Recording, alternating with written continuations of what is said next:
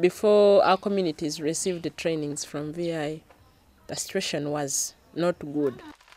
With gender mainstreaming, what we have been doing as VI Agroforestry, we train farmers of the benefits of working together as a family. When it comes to farm enterprise development, we start at enterprise analysis.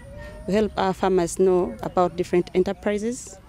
After analyzing the enterprises, considering the factors within jurisdiction of the farmers, like you can look at land is the most important factor in this case. We help our farmers see how they can select, that is farm enterprise selection. We train farmers to come out with at least one enterprise they can rely on rather than wanting to do everything.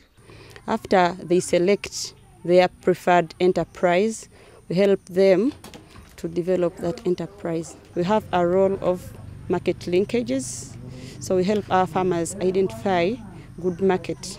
When VI started training, these communities adopted community saving. Nga tetunnaba kutandika kusoma kuweebwa magezi ga kukola ku faamu yaffe, twali tukola byakulya byokka. I consider the farm as a business because we sell the male pigs and the piglets. Ku bintu byaffe byonna bye tukola ku faamu twongerako omutindo. Tukola amanda mu bisaaniiko, mu butiititi, mu bisaaniiko by'ebijanjaalo, mu bikoola ebiba bigenda okusuulibwa mu lusuku. We sell it and we use it when we are brooding the chicks. Ekitundu kyaffe abantu baali domestic violence, okutulugunyizibwa kw'abakyala n'abaana kwali kungi nnyo. The women were really miserable. The men thought the women could not go out and get money. Abaami okuva edda, abaami nga bali waggulu nnyo nga tebagambwako, toteesa naye yakyasalawo kyokola. Naye kati abaami bakyuse, batandise okuteesa n'abakyala baabwe era babalaga ne ssente era n'abaana be baba bateesa nabo babawuliriza. Era ne twesanga ng'obulamu bwangu. Nasobola okugenda mu mbeera yaffe ey'ekikyala k'olimya akatono bw'okatundako n'ofissaako ey'okulya n'osobola okufuna gy'otundako, n'osobola ate n'enfuna ze nsobola okuterekako eri.